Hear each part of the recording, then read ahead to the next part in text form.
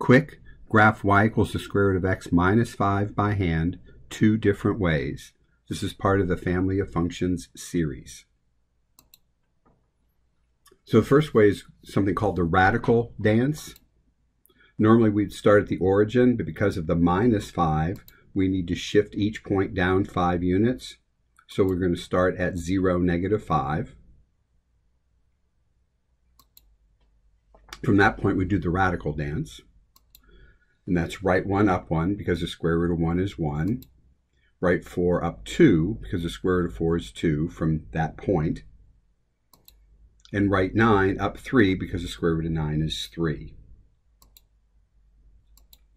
Connect the points, and we have y equals the square root of x minus 5.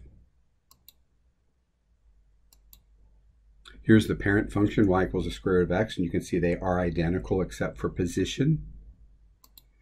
Notice from the blue to the green, it's down 5 at several different points.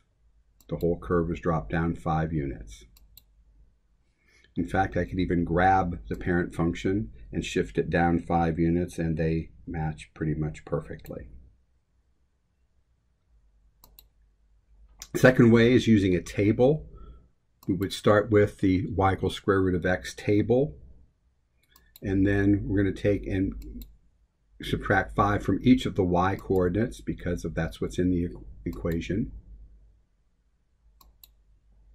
So 0 would go to negative 5, and then we'll plot it. 1 goes to negative 4, and plot that one. 2 minus 5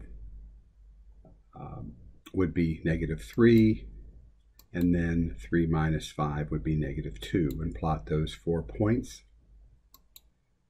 Connect the points, and again we get that same curve, and comparing it to the parent function, very well done.